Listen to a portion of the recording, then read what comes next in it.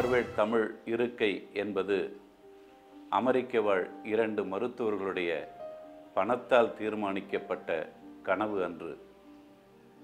நாங்களெல்லாம் தமிழ்த்தாயின் பிள்ளைகள் என்ற அந்த உணர்வின் உந்துதலால் உருவான ஒரு கனவுதான் ஆர்வேட் பல்கலைக்கழக இருக்கை என்பது.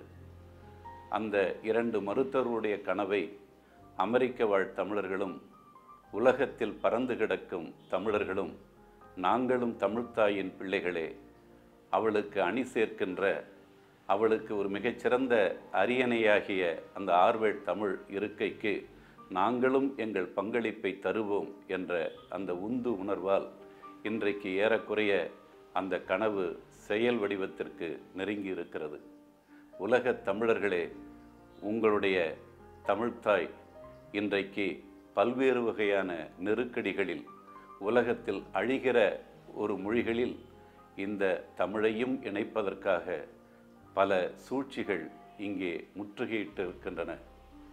வாழ்வியல், அரசியல், கலையியல் என எல்லா தளத்திலும் நம்மை மீண்டும் மீண்டும் அடிமைப்படுத்துகிற முயற்சி நடந்து கொண்டிருக்கின்ற சூழ்நிலையில் இந்த ஆர்வேட் தமிழ் இருக்கை அமைவதென்பது தாழ்வு மனப்பான்மையில் மூழ்கி கிடக்கின்ற தமிழர்களுக்கு ஒரு பெருமித உணர்வை, நாங்களெல்லாம் ஒரு பெருமிதமிக்க வள்ளுவ ஆசானுக்கு, வள்ளலாருக்கு, செழுமைமிக்க எம் தமிழுக்கு நாங்களெல்லாம் பிள்ளைகள் என்ற உணர்வை உயர்த்தி பிடிப்பதற்கான ஒரு உயரிய இருக்கை தான் ஆர்வேட் பல்கலைக்கழக தமிழ் இருக்கை.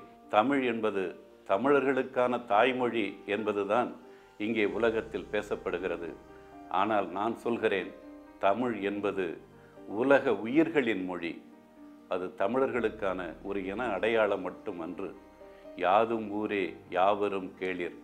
எந்த நாடுகளையும் பகை நாடுகளாக பார்க்காத பண்பாட்டுக்கு சொந்தக்காரன்தான் யாதும் ஊரே யாவரும் கேளிர் என்று சொல்ல முடியும். பெரியோரென்று வியத்தலும் இளமே, சிறியோரென்று இகழ்தல் அதனினும் இளமே என்று சொல்லுவதற்கான அந்த பண்பாட்டு உச்சரிப்பு எல்லா மனிதர்களையும் நாங்கள் சமமாக பார்ப்போம் என்பதற்காக சொன்னதென்று. பெரியோர் என்று வியத்தலும் இளமே, சிறியோர் என்று இகழ்தலும் இளமே என்று அதிலே அனைத்து உயிர்களையும் சமமாக பார்ப்போம் என்கின்ற அந்த பொதுமை தன்மை, அனைத்து உயிர்களுக்குமான பண்பாட்டு செழுமை எம் தமிழுக்கு மட்டுமே உரியது. பகுத்துண்டு பல்லுயிர் ஓம்புதல், அமிழ்தமே கிடைத்தாலும் தனித்து உண்ணமாட்டோம். இவையெல்லாம் தமிழின் உலகத்திற்கான சிந்தனை மரபு, எம் தமிழ் சிந்தனை மரபு. எனவே அந்த தளத்தில் மரம் சா மருந்தும் கொள்ளார். ஒரு மரத்தில் பூ இருக்கிறது என்றால் அந்த பூவை பறித்து சாறு காய்ச்சி குடிப்பதனால் என் உடலில் இருக்கிற நோய் நீங்குமானால் அந்த மரத்திலிருந்து 4-5 பூக்களை பறிக்க சம்மதிப்பேன். அந்த மரத்திலிருந்து 4-5 இலைகளை பறித்து சாறு காய்ச்சி குடிப்பதனால் என் உடலில் இருக்கிற நோய் நீங்குமானால் நான் அந்த மரத்திலிருந்து 4-5 இலைகளை பறிக்க சம்மதிப்பேன்.